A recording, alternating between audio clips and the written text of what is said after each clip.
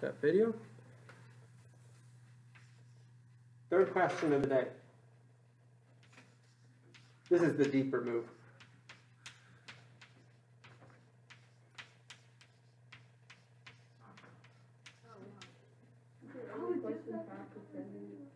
What is death?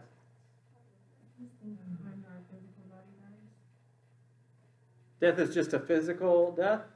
So if we're two things, souls and bodies, suppose you're a dualist. Does the soul die too when the body dies? Because it's a cease of one requires the other. Okay, good. That is a strong, legitimate philosophical view, is that one requires the other. Suppose you're a dualist, you think we are two things, but you also think that in order for the soul to have existence, it must be dependent for its sustenance upon a physical vessel in which it is housed. If that physical vessel dies, then the soul perishes as well. Okay, remember in the dialogue, I don't have time to get into it, but remember in the dialogue when they're talking about the soul as like a melody, or like a song coming from the harp, from the lyre, and if the harp gets destroyed, then the melody does too, maybe. Okay, they're trying to equate it to some different metaphors there.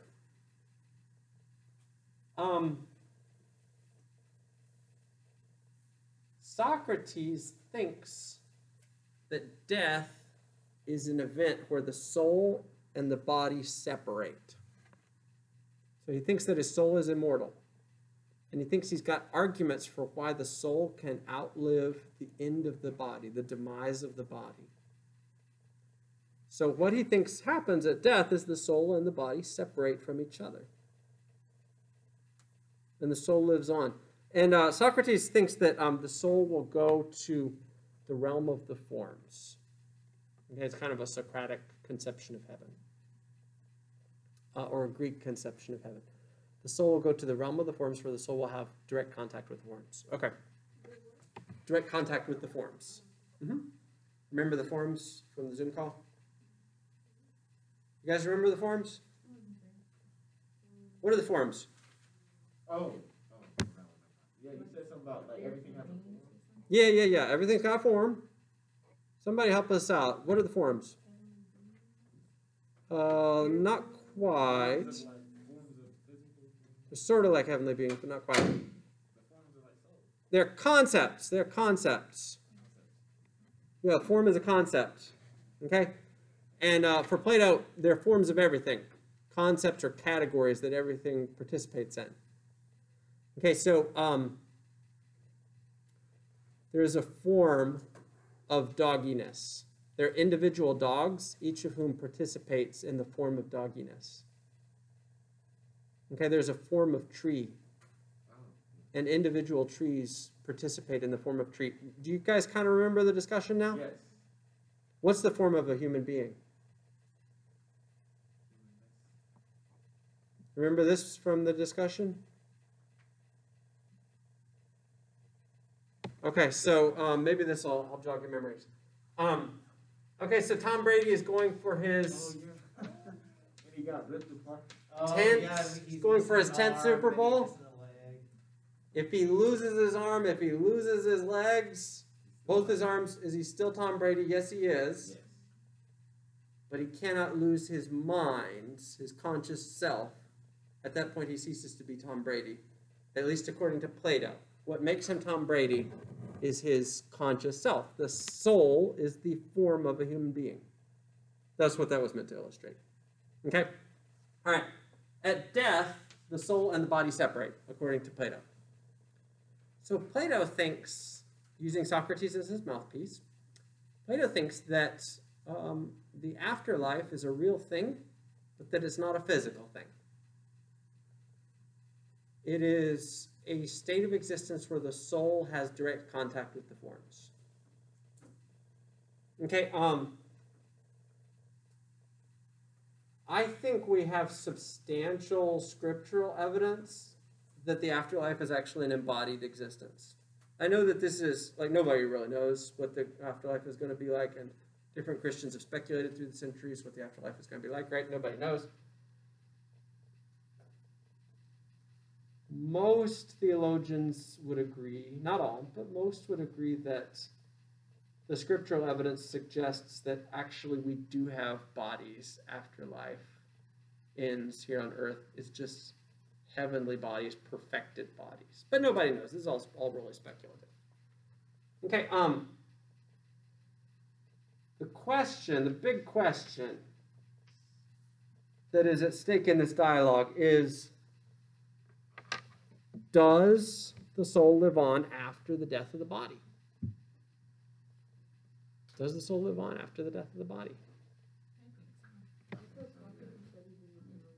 Socrates thinks so. I think so too. Socrates offers arguments for why it does. I'm unconvinced by his arguments. I agree with his conclusion, but I find the arguments in the Phaedo to be unconvincing. I believe my soul will continue to be after the death of my body because I am told that it will continue to be after the death of my body by the Christian scriptures.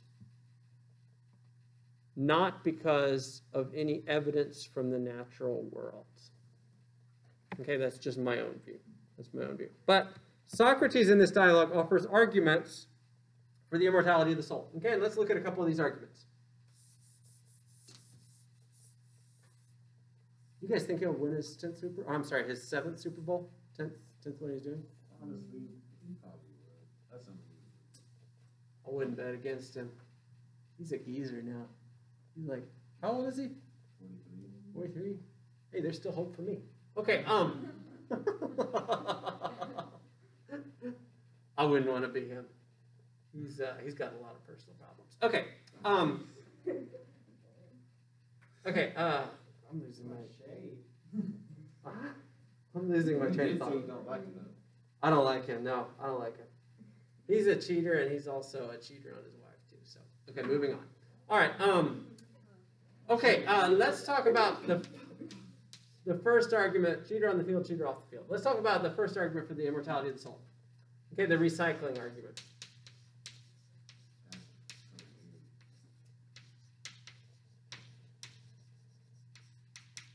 He's an extraordinary athlete, though, I should say, in his defense. Like, he's by far the best quarterback, I think. Like, Peyton Manning, maybe. Joe Montana, maybe. But Tom Brady is the best of the best. Okay. So I needed to say that in his defense. Okay, recycling argument. This is the argument that they're talking about when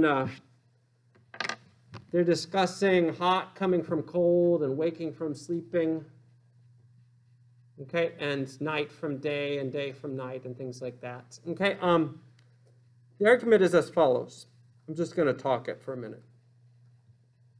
When we look around us in the world, it quickly becomes evident that things have lifespans. They come to be, they exist for a time, and then they cease to be. Okay, this building that we are in right now has a lifespan. Right now, it is a building. There will be a time in the future when it is a pile of rubble. Okay, at that time, it will have ceased to be a building. However, it will not have ceased to be entirely. That pile of rubble will be transformed into something else, something different, something otherwise than what it once was as a building. Okay, to vary the illustration, so some of us are commuters. You guys came to school in your car. Your car will one day cease to be a car. It'll just be a bunch of parts, car parts. Okay, that's always a sad day for me because I name my cars and have relationships with them. My car's name, my most recent car's name was Marla. She is now being disassembled. It's kind of sad. I have a friend whose car's name is Lazarus. You can imagine what that car's like. Okay. All right, so because all the things we see around us that have lifespans don't just cease to be when they end this particular existence that they have, they just become transformed into something else. Socrates reasons, well, maybe that's the case with the soul also. In other words, maybe the soul just is transformed into something else upon death. It doesn't cease to be because we don't have evidence that anything ceases to be. It just gets transformed. Okay, I don't find this argument convincing. I think what Plato is doing is making a category mistake here. So, Plato is a dualist, I mentioned. He thinks we are souls and bodies. And I think what he is doing is he is taking the characteristics of bodies and assuming that they are characteristics of souls as well. He is, in other words, is taking the characteristics of physical things, in other words, things that do not just cease to be, they just become some other physical thing. He is applying this to a different kind of a substance, a soul, and he's assuming that that application across substances is efficacious, and I think that that's a bit opportunistic. I don't think you can assume that the characteristics of bodies are the same as the characteristics of souls. Okay, so I don't buy the recycling argument. Does everyone kind of understand the argument? Yes, I hear. Because our souls they're immortal, right? Our bodies are temporary. Well, I believe my soul is immortal. Yes. Okay. I think your soul's immortal too. Yes, I think my soul is immortal. I'm just saying, like. I may be an annihilationist though. I'm not sure. But go ahead. I'll tell you guys what that means in a minute. So like, if the bodies are temporary, so if the soul continues living, can it go in another body? If the body is temporary, but the soul is immortal? I don't think we have any evidence of that. It certainly couldn't go into another body with any memory of what it once was. Yeah, because that would be with the physical.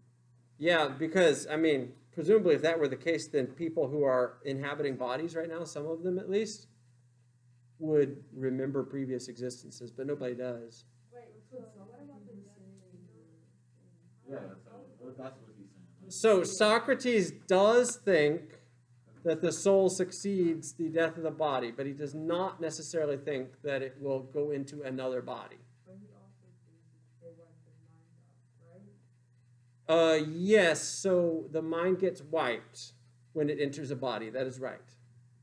Unless you're good, right? And then you have a philosophy. That's correct. Yes, that's what he thinks. Yes, he thinks that if you're good, then your mind can successfully escape the body and immediately commune with the forms directly. Yes, sorry. So wait, because memories aren't physical, right?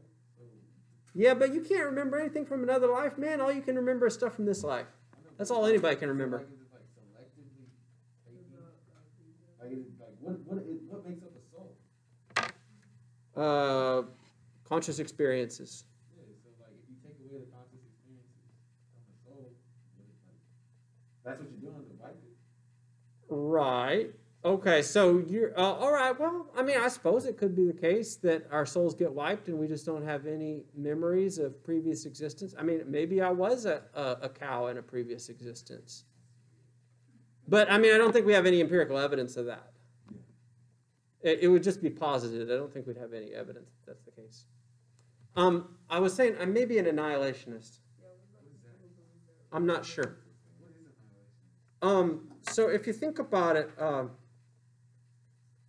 it's kind of hard, morally speaking, to imagine people suffering in hell eternally. Like eternal hell is a long time, right? Eternal hell is a long time, and we have some evidence from the scriptures that we have abundant evidence that God is merciful, and some evidence also that God might bring about the end of conscious experience at a certain point for some. It does seem to be the merciful thing, doesn't it? So like Hitler suffering forever for killing all those people? Like forever? Maybe God just ends him.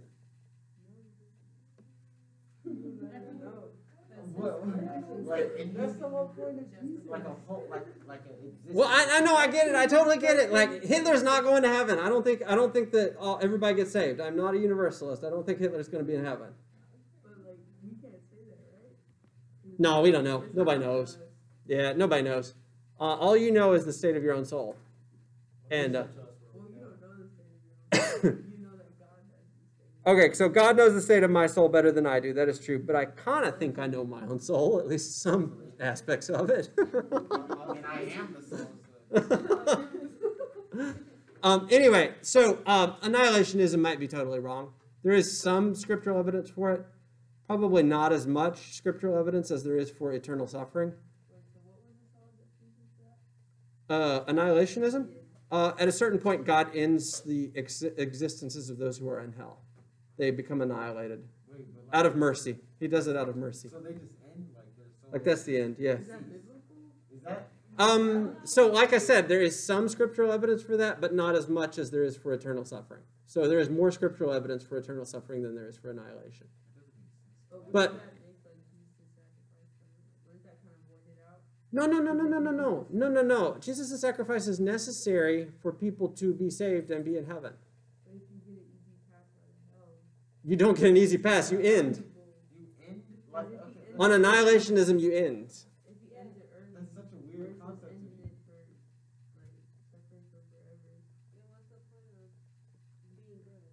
What's the point of being good? No, I'm asking if there's an end in hell, then what's the point Of avoiding the end? yeah. Eternal paradise. Like, I believe there will be an eternal paradise. Like, that's like, That's cooler than ending. I mean, yeah, like, that's better than, like, not being. So when they, and that term, that concept, they just ended completely? Well, that is the view. I'm not saying that view is correct. I'm saying that is a view that it has some attraction for me. I may be an annihilationist. But like I said, there's not as much scriptural evidence for that. So, yeah, I mean, I have to acknowledge that there's not as much evidence for that. So I don't know. So our soul, Okay. our soul